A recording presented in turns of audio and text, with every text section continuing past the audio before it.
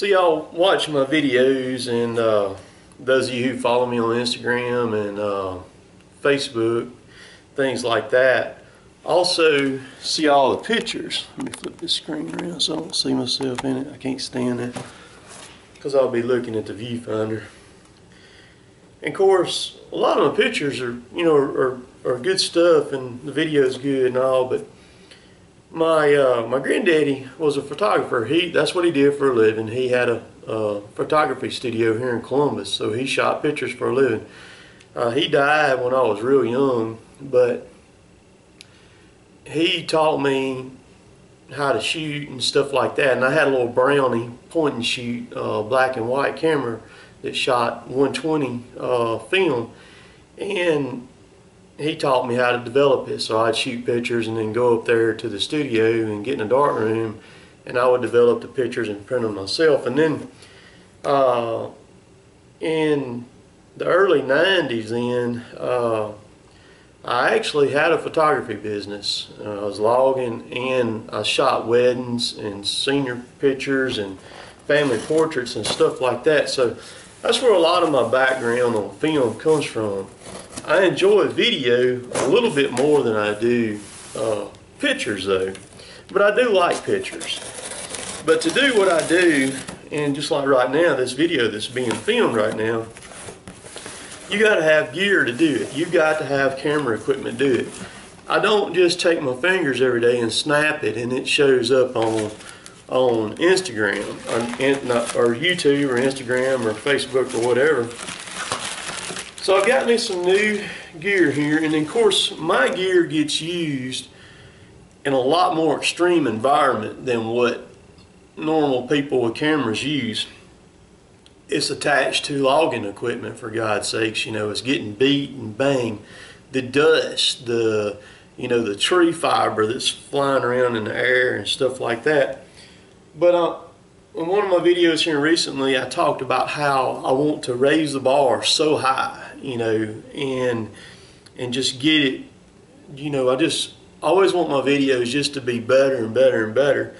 And you're fixing to see an incredible improvement in quality and in sound, because I'm going to show you what I'm fixing to do here. This is the first thing, the first item right here that I just got. All this came from B&H Photo. If you ever need anything from them, I don't get anything from them free, but I highly recommend them to you. Great group of people to work with and stuff like that, and that's where I bought a lot of my photography gear from over the years, is from them. But this is a Canon 80D. This is just the body right here, and it's actually taking the place of a 70D, and so that's going to be one of my high-end cameras right there. And then this is the lens that I'm going to use on it right here too. This is a Canon lens. It's a 10 to 22 millimeter lens, so it's a wide angle and stuff like that, because when you're vlogging and you're doing what I do, you don't want to be right on it. You want to be, you want to be over where you can see, and that's what I like about the GoPro so much, such a wide angle. So that's the two pieces of camera that I'm going to be using right there. And then of course, then here's the big thing right here. This is something that I'm really going to take to a different level, is the sound. So what I've got is, I've got an external microphone. This is called a shotgun microphone that I actually mount to the hot shoe on top of the camera and will pick up sound. And then with that, I've also got a windscreen to go on it right here, which is this squirrel tail looking thing right here. It'll actually fit over it. It'll help cut down on that wind noise, which I've got the camera that y'all are watching me on right now. I've got that kind of that same thing on it, on the microphone. It doesn't have an external microphone like this Rode mic right here is. But I've got a windscreen over the mic on it, so it don't pick up as much wind noise. But I'm also going to, I don't have it in this box and I haven't ordered it yet, I'm also going to start recording my sound from another machine, a recorder is what I'm going to do. And so, for instance, like the drone stuff that y'all see me film all the time, I'm going to actually put a sound recorder on the machine that I'm filming, or I can wear it on me or whatever, and I can, while the drone's flying, I can record the actual sound that the machine's making, and then in post with editing, I can put that, I can have my film clip up here, and then I drop my sound clip in up under there. There's been a lot of people who's asked me about to do something with my dad. You know, why hadn't you done something with your dad? Why hadn't you done something with your dad? You know, a video with my dad. Well, here's why. And it's simple.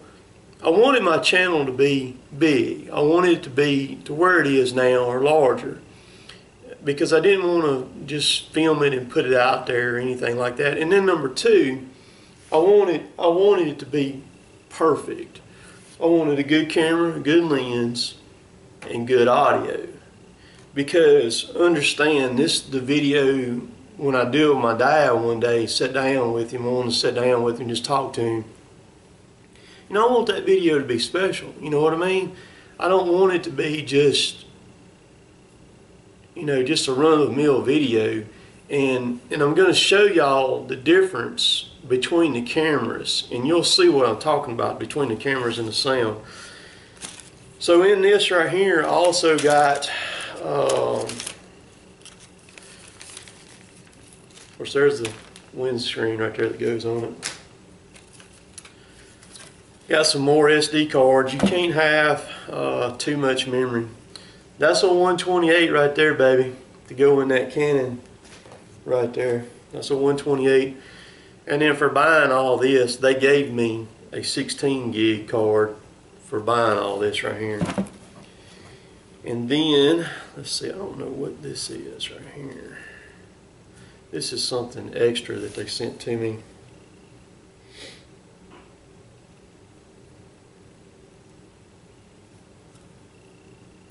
I'm not exactly sure what that is. Some kind of magnet or something there is what that is. And then to help protect my lenses while I'm in the woods with the dust and just so I don't scratch them or anything, you always put some sort of filter on, a clear, like a UV filter or something like that. Which this camera right here, the only time I would ever use it in the woods is if it had rained and there wasn't any dust flying. I will not use this. This camera will be used for other things. You will see this camera at the Mid-South Forestry Equipment Show in August. That's what I'll be filming with, is that camera right there. Then they sent me an extra battery for free for that camera to use on it. They didn't charge me anything for that. And then they sent this bag right here also too for buying all that. It was free, included in that. They gave me that. And then this right here is pretty special. This is a 70 to 200 lens to fit a Canon. Jill shoots too. Jill has a 60D that she shoots with. But both our girls, y'all know, if you've been following me for a while, they both play sports. Both my girls play travel softball, and Anna Kate plays soccer, and Emma plays soccer too. And Jill has always wanted a lot larger lens to be able to get to them on. I was actually going to buy a 400mm lens, a 100 to 400 Canon lens, and it was a 5.6 lens. And so when Jill called up there, when I had her call up there, this is where the guys at B&H really shine. I couldn't talk to him from where I'm working at right now because our phone signal's so bad. So I had Jill doing that, and then Jill's kind of communicating with me and everything. And he asked what he wanted to do it, what we were wanting to do with it, and this and that and everything.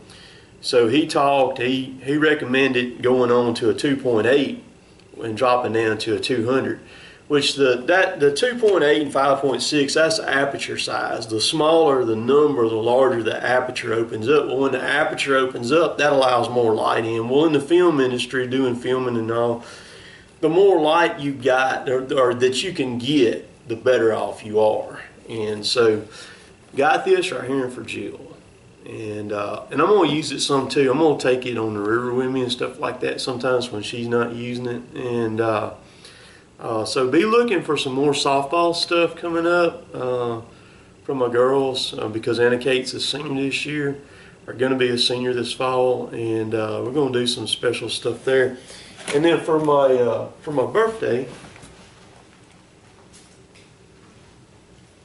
I had already ordered this, and I got this through Amazon.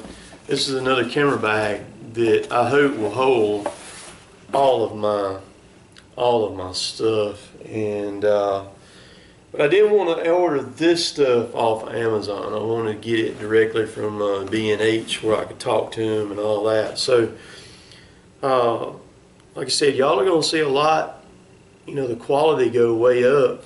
And it's just part of it. I mean, you have to, you know, if you're going to keep going and producing stuff, you know, you have to replace gear and stuff like that from time to time. So far, I hadn't destroyed a camera yet. I've come really, really close several times.